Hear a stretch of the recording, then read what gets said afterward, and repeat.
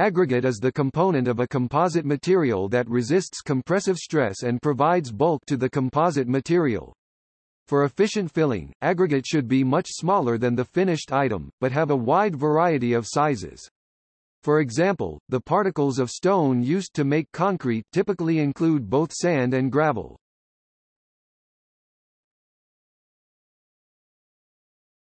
Topic: Comparison to fiber composites.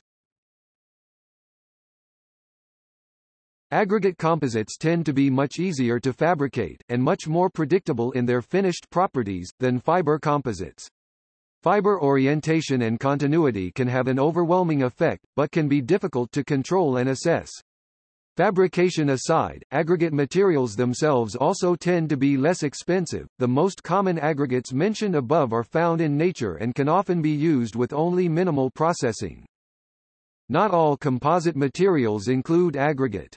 Aggregate particles tend to have about the same dimensions in every direction, that is, an aspect ratio of about 1, so that aggregate composites do not display the level of synergy that fiber composites often do. A strong aggregate held together by a weak matrix will be weak in tension, whereas fibers can be less sensitive to matrix properties, especially if they are properly oriented and run the entire length of the part, i.e., a continuous filament. Most composites are filled with particles whose aspect ratio lies somewhere between oriented filaments and spherical aggregates. A good compromise is chopped fiber, where the performance of filament or cloth is traded off in favor of more aggregate-like processing techniques. Ellipsoid and plate-shaped aggregates are also used.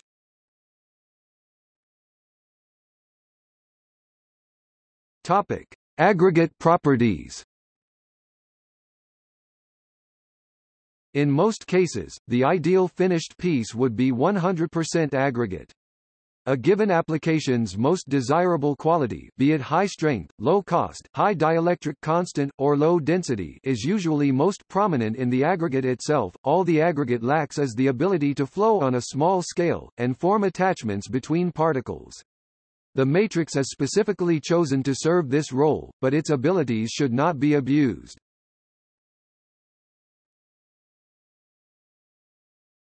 Topic: Aggregate size. Experiments and mathematical models show that more of a given volume can be filled with hard spheres if it is first filled with large spheres, then the spaces between interstices are filled with smaller spheres, and the new interstices filled with still smaller spheres as many times as possible. For this reason, control of particle size distribution can be quite important in the choice of aggregate. Appropriate simulations or experiments are necessary to determine the optimal proportions of different sized particles.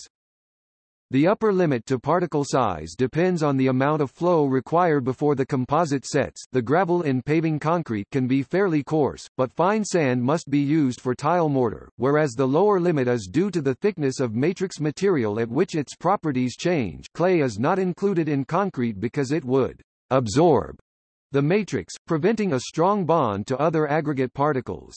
Particle size distribution is also the subject of much study in the fields of ceramics and powder metallurgy.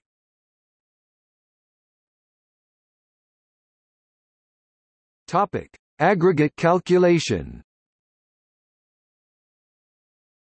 Multiply the length of the area in feet by the width of the area in feet equals square feet. Multiply square feet by the depth in feet asterisk equals cubic feet. Divide cubic feet by 27 equals cubic yards. Multiply cubic yards by the material density, usually between 1 and 1.5 tons per cubic yard, equals tons needed. There are many sources of calculation of aggregate of crushing material, but the known methods are: 1. By metric calculations. It is simple way of calculation containing human involvement by meter taps. Furthermore, in this type of calculation, we take length, width and height as an average value. Product of all these components give cubic meter value. This was the oldest method and its results can vary between 15 to 20%. 2. By surveying. In this type of calculation we measure through levels of aggregate stored in stockpile. This was the advanced method of calculation than meters. The results can vary between 12 to 18%. 3. By GPS. It is the latest technique to calculate the aggregates, apparently, the closest to accurate values because it is controlled through GPS Global Positioning System by satellite. In this technique, the receiver is fixed at the location where signal's reception is acceptable to the local network and the values are calculated by meters. The results can be obtained via AutoCAD and 3D software.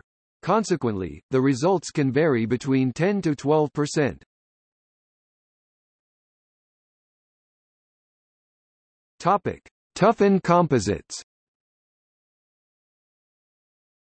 Toughness is a compromise between the often contradictory requirements of strength and plasticity. In many cases, the aggregate will have one of these properties, and will benefit if the matrix can add what it lacks.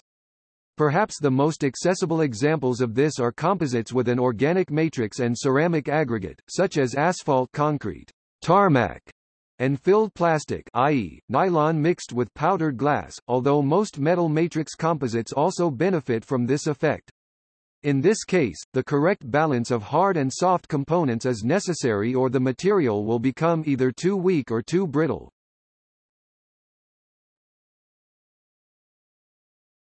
Topic: Nanocomposites. Many materials' properties change radically at small-length scales. See nanotechnology. In the case where this change is desirable, a certain range of aggregate size is necessary to ensure good performance. This naturally sets a lower limit to the amount of matrix material used. Unless some practical method is implemented to orient the particles in micro or nanocomposites, their small size and usually high strength relative to the particle-matrix bond allows any macroscopic object made from them to be treated as an aggregate composite in many respects. While bulk synthesis of such nanoparticles as carbon nanotubes is currently too expensive for widespread use, some less extreme nanostructured materials can be synthesized by traditional methods, including electrospinning and spray pyrolysis. One important aggregate made by spray pyrolysis is glass microspheres. Often called microballoons, they consist of a hollow shell several tens of nanometers thick and approximately 1 micrometer in diameter. Casting them in a polymer matrix yields syntactic foam, with extremely high compressive strength for its low density. Many traditional nanocomposites escape the problem of aggregate synthesis in one of two ways. Natural aggregates, by far the most widely used aggregates for nanocomposites, are naturally occurring. Usually these are ceramic materials whose crystalline structure is extremely directional, allowing it to be easily separated into flakes or fibers.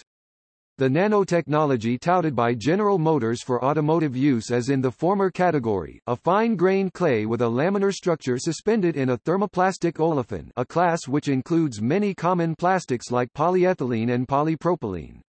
The latter category includes fibrous asbestos composites popular in the mid-20th century, often with matrix materials such as linoleum and Portland cement. In situ aggregate formation, many micro-composites form their aggregate particles by a process of self-assembly. For example, in high-impact polystyrene, two immiscible phases of polymer including brittle polystyrene and rubbery polybutadiene are mixed together. Special molecules, graft copolymers, include separate portions which are soluble in each phase, and so are only stable at the interface between them, in the manner of a detergent.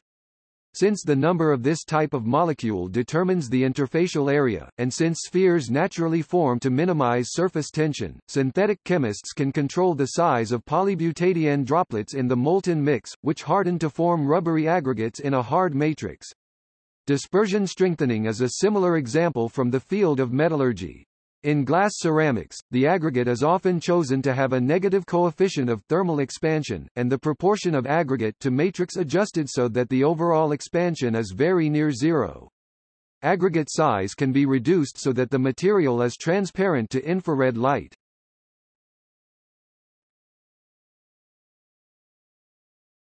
Topic. See also: Construction aggregate, saturated surface dry.